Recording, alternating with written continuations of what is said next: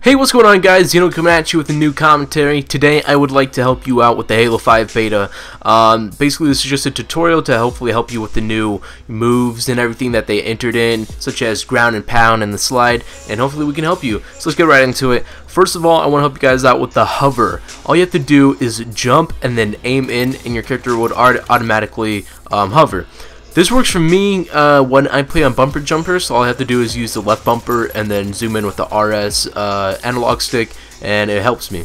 Next one is the ground and pound. This is brand new and pretty awesome. For this one, all you have to do is jump and then hold down the crouch button, and then you have a little target on the bottom which helps you aim, and then you just let go and you kill them. It's pretty easy. It's a one-hit melee and it's pretty cool. This one is the Spartan charge, which what you have to do is you have to run and then melee. When you're running, these little side brackets come up, and you have to have those come up, and once they turn red, you just melee and you should be able to hopefully kill the guy.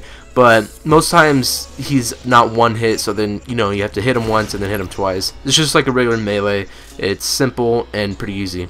Next and the final one is the slide, and all you have to do with this one is run and then crouch and then just pretty much kill the dude. Simple as that. Thank you guys for watching. Hope this helped you, and peace.